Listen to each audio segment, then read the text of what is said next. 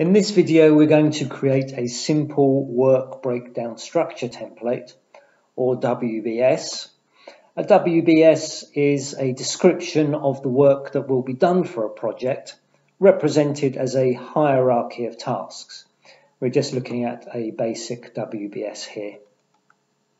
If your project involves a lot of repeatable work, you should consider creating a WBS template.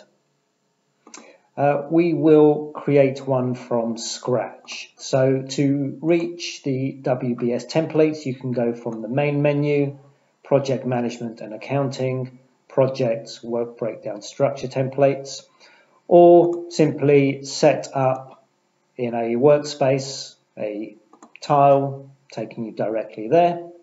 So we're going to create a new one, and we'll just enter a name and a description for our template, and we want it to be active so we can use it. And here we have our root of the WBS.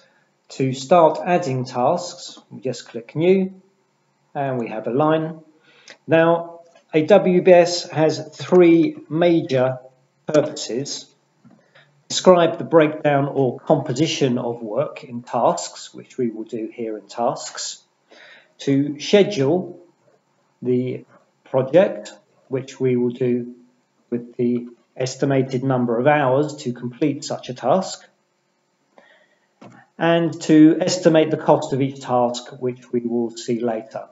So we've just created one line which we can assign a role. We'll assign that to Account Director.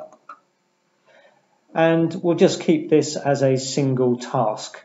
If we create a new one, with this we will add some subtasks. So we'll just give that a title, but there's no need to specify in the root of the task, because that will be calculated by the individual subtasks. So if we create a new one and make that a subtask by indenting it, just call it 2A, and we'll keep this as Project Manager for now.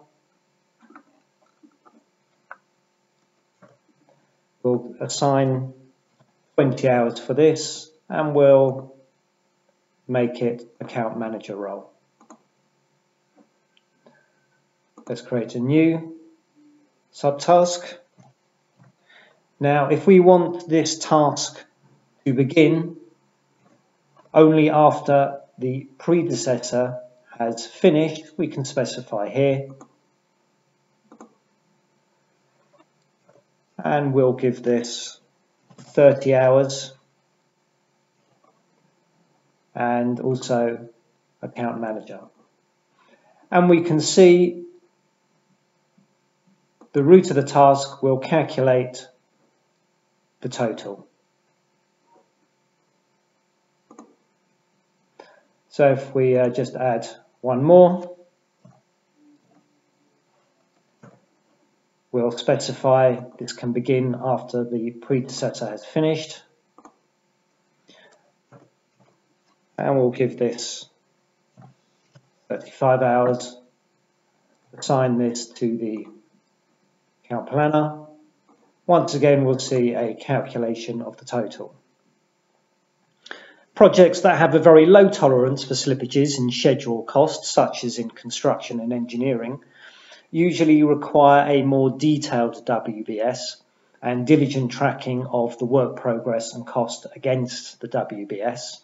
We can see the estimated costs and revenue in this tab, and we've preset prices for unit cost of labour and sale price for the unit cost, so it's calculated and given us totals. In our next videos, we will see how to make full use of our work breakdown structure.